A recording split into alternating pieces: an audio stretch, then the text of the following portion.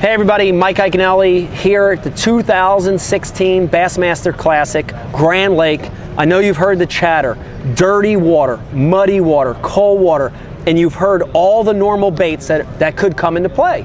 You've heard about a crankbait, you've heard about a chatterbait, you've heard about a spinnerbait, but don't forget about a classic killer, and that is a jig.